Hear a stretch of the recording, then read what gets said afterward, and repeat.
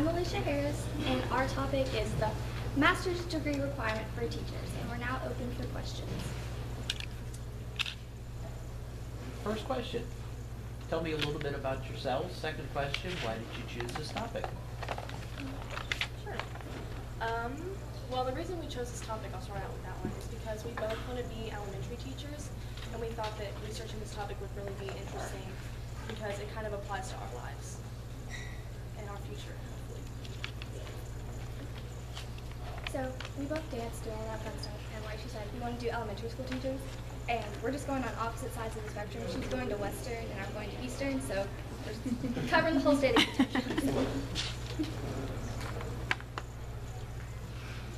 Why don't you guys give us a little bit of the background? Like, what is the debate? What are we talking about? What's been done in the past? Okay, so originally in Kentucky, teachers had up to 10 years to go back to school and obtain their master's degree. So you could start teaching with just your bachelor's, and then go back to school, get your degree, and then you're fine. Generally, the principle with that is because of having tenure, that keeps them wanting to go through their educational process and not just sitting where they are, getting comfortable and just relaxing with that. And it was a requirement in Kentucky, as Alicia said. But in August of this year, the requirement was actually lifted. So they no longer have to get their master's degree within 10 years. And I'm assuming they don't have to get it at all and remain teaching.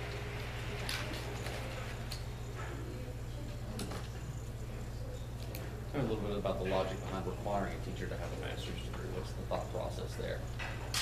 Okay. Touching back to what I said, it was having them continue in their education so that they didn't find something that they thought was comfortable and then reach a point to where it doesn't work anymore. So it allowed them to go back to their studies to learn something new, to see how they can make their teaching process better. And it also, kind of what she said, it makes sure that they're still qualified to have their position. Do either of you know how long a standard master's program for a teacher lasts? How many semesters, how many credits, that sort of thing? It's 36 to 54 credits, which is about 12 to 18 classes, and a year to 2 years. 2 years. So the thought is that if they get a master's degree, their education level won't stagnate. They'll be innovative for that year and a half or for that 2 years that you just described, and then is it not going to stagnate or get stale after that? Well, where they had that 10-year gap period that they could take up to, it kind of, so say that you went fresh in out of getting your bachelor's, you taught up till the 10 years, then you got it for that, it would re-energize you. So it would be like a fresh start. You have something new to work with. Oh, do you agree? Yes. Did you research the costs of the master's degree programs Yes. and the viability of an online versus a traditional versus a blended type? Can you fill us in on that? So this is just on a general scale for all master's degrees and not just for teaching. But the range for the cost is between $30,000 and $120,000. And that's obviously a great cost for someone who potentially has children and is trying to support a family and trying to pay off those loans while you are trying to still teach and maintain that education would be very difficult. And graduate students borrow about 3 times as much as undergraduate students. They would borrow around $18,000 while getting their master's degree versus $5,460 per year of their education.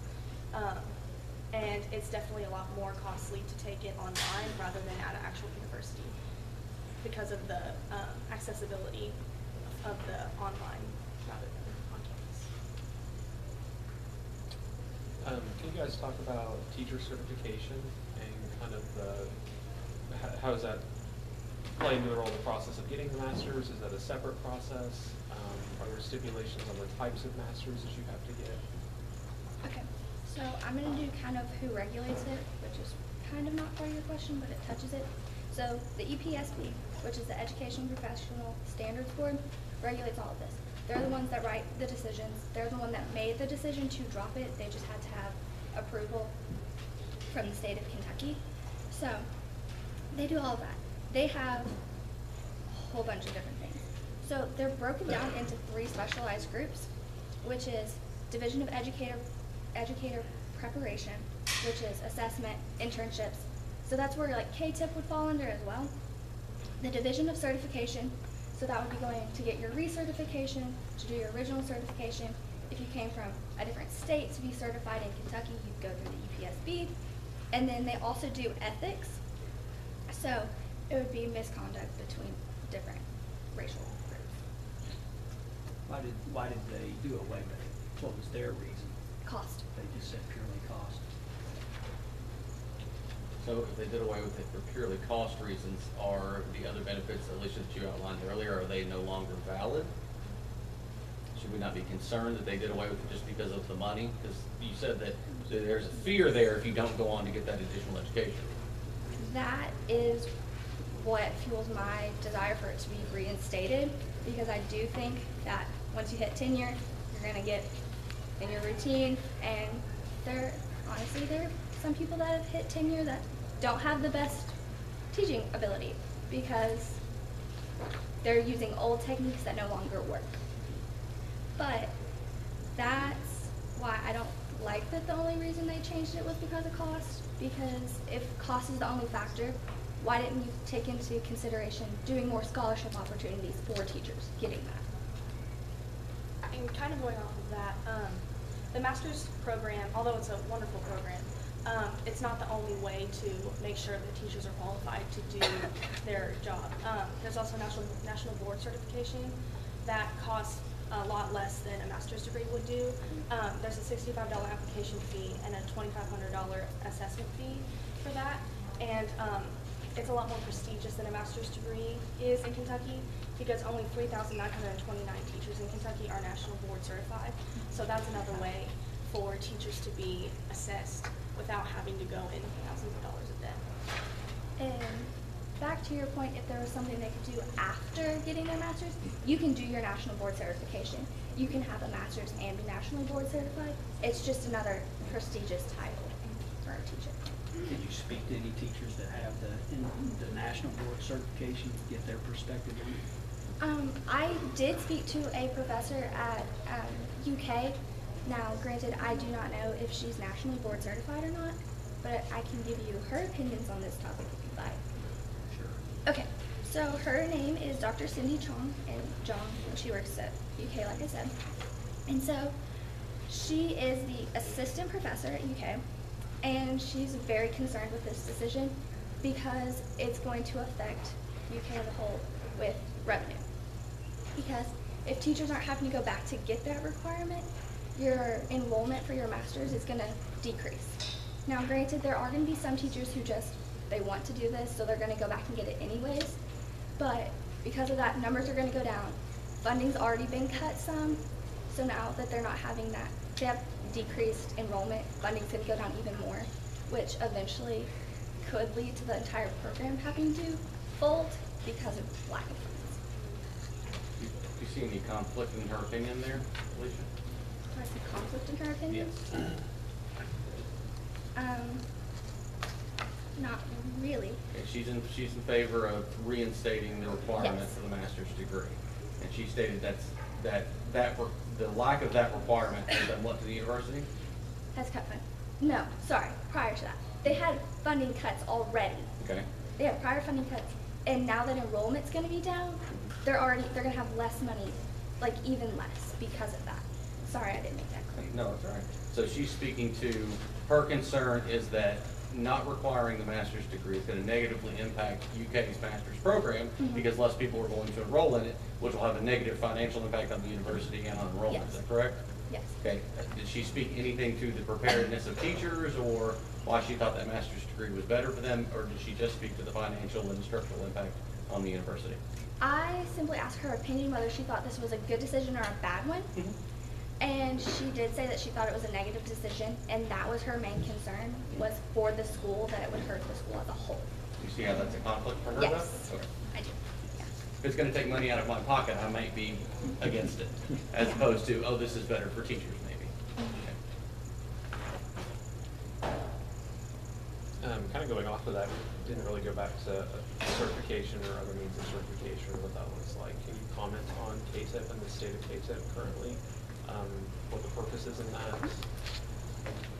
Well, currently the KTIP program is suspended indefinitely, and here on the EPSB website it said until June 30th, 2020. But then Ms. Katz said that it was indefinitely, so I don't know. The KPIP program is indefinitely. Yeah, so the KTIP is suspended until June 30th, 2020, so it's no longer an aid. So if For the I, person least qualified to be on this panel, can you explain KTIP to me real quick? Yeah. You can give me the high level. Okay, so KTIP is Kentucky Teacher Internship Program. So basically, you have your own classroom, you're the teacher, but you are closely observed. So your principal or other authority figures above you will be observing you to make sure that you're doing this correct, It's like a teacher apprenticeship. basically. But it's your classroom, you're not under someone else. so I guess my question then is looking at this, if teachers are no longer required to do certifications, they're no longer required to get a master's, teachers that are being hired in the bachelor's right now, what are the qualifications that they have to meet to get into a classroom and start instructing? If I have a degree in English, can I go teach chemistry? Is that okay? Can I do that? Interestingly, you can get a master's degree with that. That is one of the preparation programs that you can go to that's different than just going back to school. So there's a whole bunch of different ones. But one of them was if you have taught for 10 years and you have exceptional work ethic, you can get an alternative to a master's.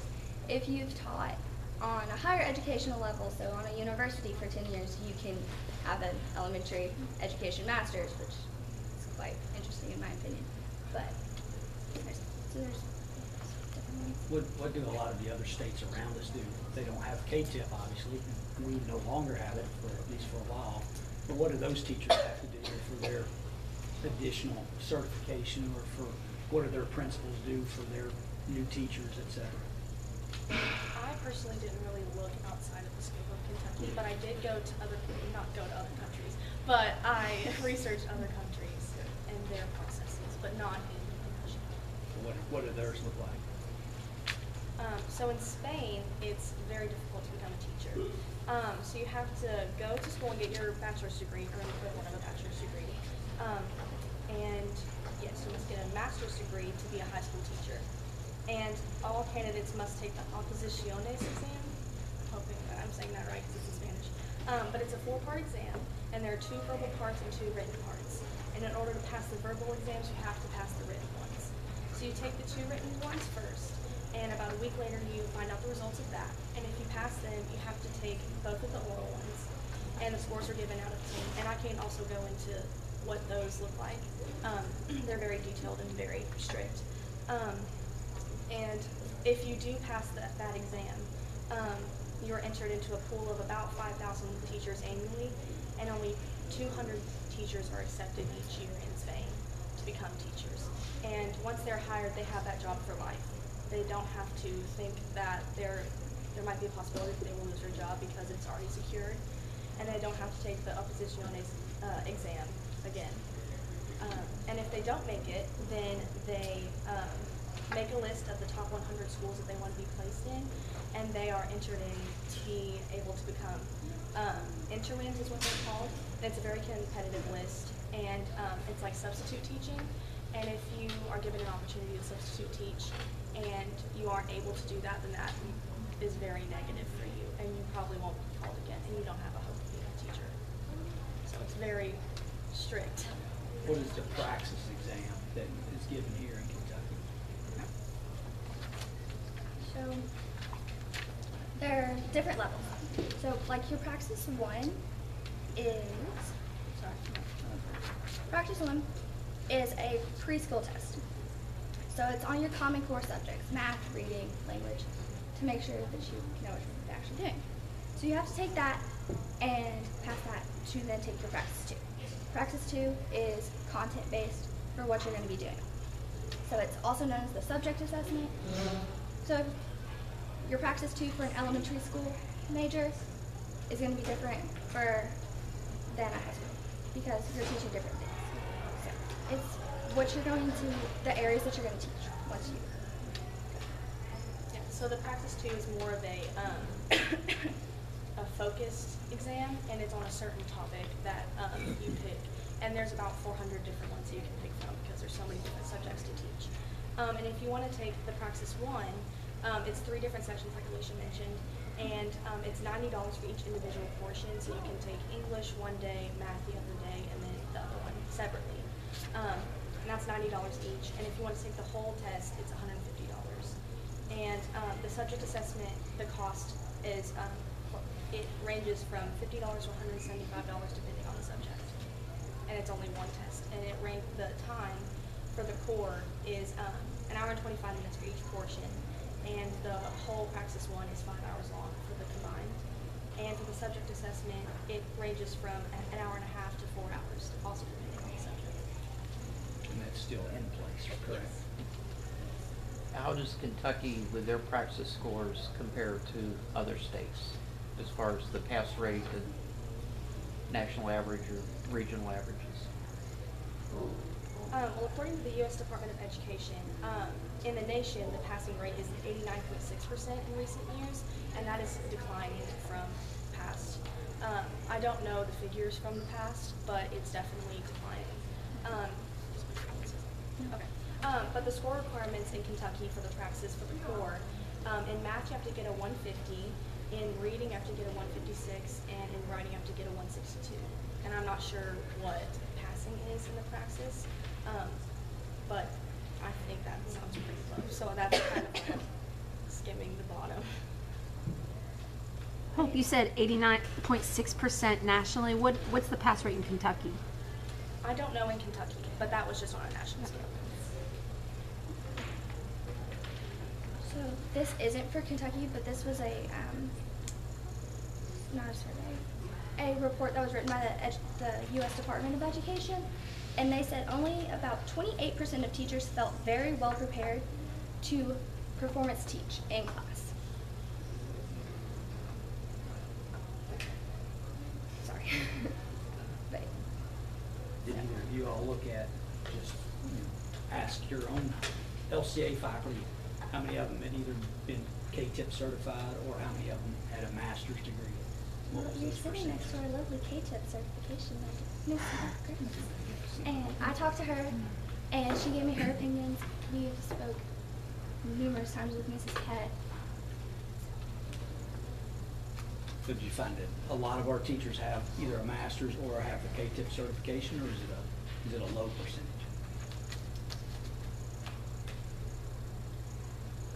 I spoke more just with Miss Groves and Miss Kett, but I do know that I can't speak on the other schools in Kentucky because I've not been there. I don't know their teachers.